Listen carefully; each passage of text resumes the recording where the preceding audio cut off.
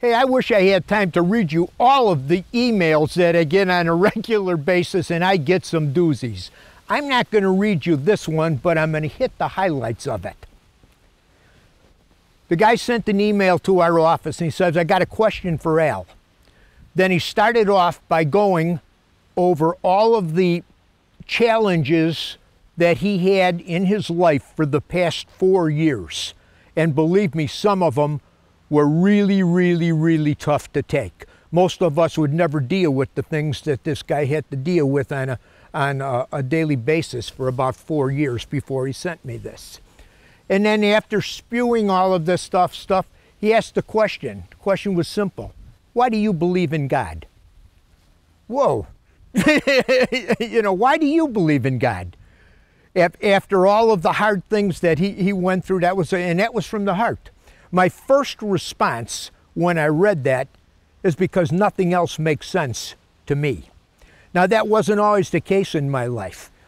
Until I was in my mid-30s, it wasn't that I didn't believe in God. I believed there was a God, but I really didn't care much about what he did or where he was or how it impacted my life. I wasn't an atheist. I wasn't an agnostic.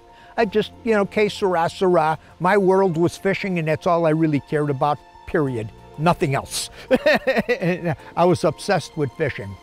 And then around 35 years old, I've seen a lot of things, been to Vietnam, fought a war, been in business, seen challenges that people went through. I met and seen more people. I started to get a tugging in my heart to look at the things of God. I started looking at the different religions, studied the different religions, a little bit about the founders, the foundation of their beliefs in the different religions. And then I got to the Bible and looked through the Bible, and out of all of these things, the Bible makes the most sense. So the more I dug into it and studied and looked, and I opened myself up, I started to open myself up. And after 2 years of looking and searching with all my heart to try to find the truth, and there one night, 9:15 in the evening, I turned my life over to the Lord. I bent my knee. So Jesus, I'm sorry for my sins, the things that I did wrong in my life. I ask you to come into my life. I turn my life over to you. With your help, I'll serve you. And I just made a simple confession of faith. And I got into the Word of God, the Bible at that point, and I haven't put it down since then. I love it, love it, love it, love it. When I made that decision that night, and shortly after I got into the Word, all I can tell you, after looking at it, this is real. I'm all in. There ain't no turning back, baby. There's no going back now. I'm all in. You said this is what it is, God. I'm going to put you to the test.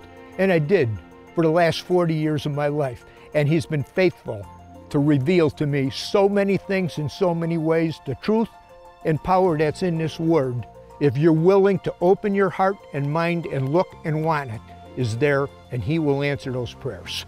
And that's why I believe in God. And to my friend, the best advice I can give you for the aches and the broken heart that you're dealing with now, God is the only one that can solve that issue for you. You and God, nobody else. He can take that pain away. Trust Him. Hey, from all of us here at The Edge, you have a good, safe fishing season. We'll see you on the water. And if you really like what you see, we got a whole lot more. So check us out at any one of these online outlets.